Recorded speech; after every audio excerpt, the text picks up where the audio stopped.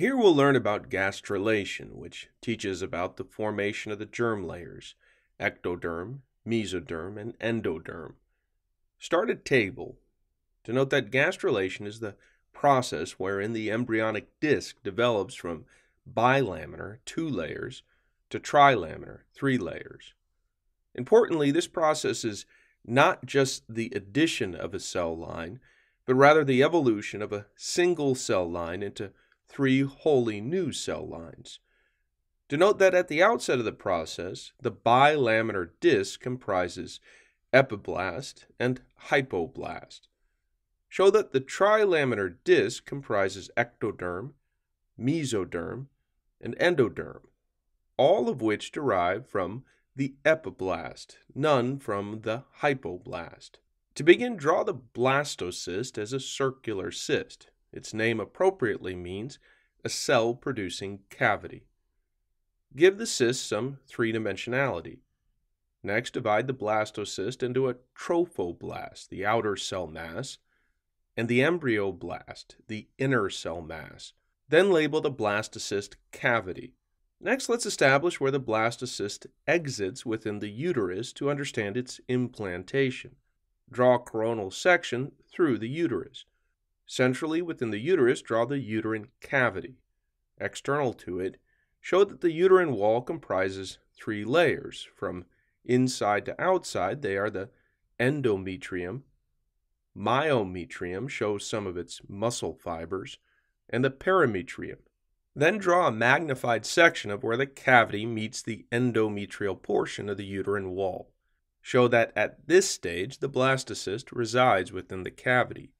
Now we'll show the evolution of the trophoblast. Show that it divides into the cytotrophoblast, the inner cell line, which maintains a similar shape as the trophoblast, the syncytiotrophoblast, the external cell line, which invades the uterine wall to lay the foundation of the placenta. Within the cytotrophoblast, show that the embryoblast transforms into the epiblast, which are columnar cells.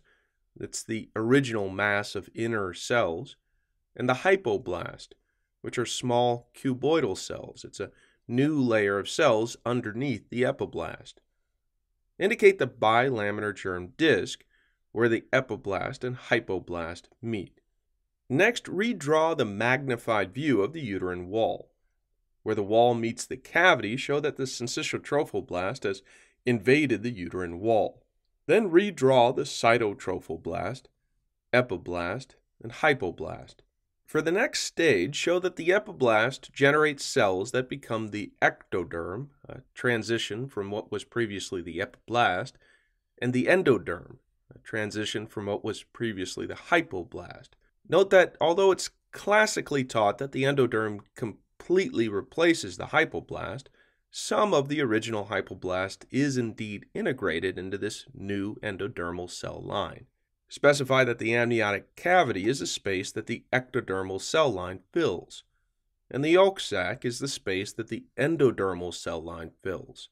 We see that space exists between the ectoderm and endoderm. Show that mesoderm fills this space. Specifically, it's intraembryonic as opposed to extraembryonic mesoderm, as we'll come to better understand later. So now let's learn the process of gastrulation itself. Show that the epiblast forms the primitive streak, a dimpling at the germ disc posteriorly.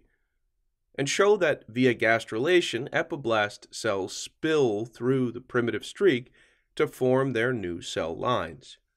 Indicate that the epiblastic cell passage through the primitive streak is regimented in a posterior to anterior orientation as the primitive streak grows anteriorly. Write that mesodermal cells pass through the posterior aspect of the primitive streak early in gastrulation, and the endodermal cells pass through the anterior primitive streak late in gastrulation. Further specify that it's the most lateral, the outermost mesoderm that passes through the primitive streak first. It's the extraembryonic mesoderm, which is then followed by the lateral plate, cardiac, and axial mesoderm, the somites. Ultimately, they're followed by the midline mesoderm, for instance, the notochord. You can infer the specific cell lines if you remember lateral first and midline last, ultimately followed by the endoderm. Indicate that the germ disc is now trilaminar. Next, let's show this stage within the uterus and further distinguish what we mean by intra versus extra-embryonic mesoderm. Again, draw a magnified view of the uterine wall. Draw the syncytiotrophoblaст completely within the wall. Add the cytotrophoblaст internal to it. Then show that in addition to the mesoderm we previously drew, there also exists an additional mesoderm layer, the extraembryonic mesoderm just internal to the cytotrophoblast. Again, draw the ectoderm and amniotic cavity, and endoderm and yolk sac. Label the mesoderm between these germ layers as intraembryonic mesoderm, as opposed to that which surrounds it as extraembryonic. Cavities appear in the extraembryonic mesoderm that pool together, they coalesce, to form the chorionic cavity, also referred to as the extraembryonic coelom. Finally, let's list out key germ layer derivatives. Note that this list is not comprehensive. Ectoderm derives skin and its derivatives, hair and nails, etc. Adrenal medulla, nervous system tissue, and sense organs. Mesoderm derives musculoskeletal tissues, adrenal cortex, testes and ovaries, kidneys and ureters, and other organs. And endoderm provides the epithelial lining of the gastrointestinal, respiratory, urinary, and reproductive systems. This concludes our diagram.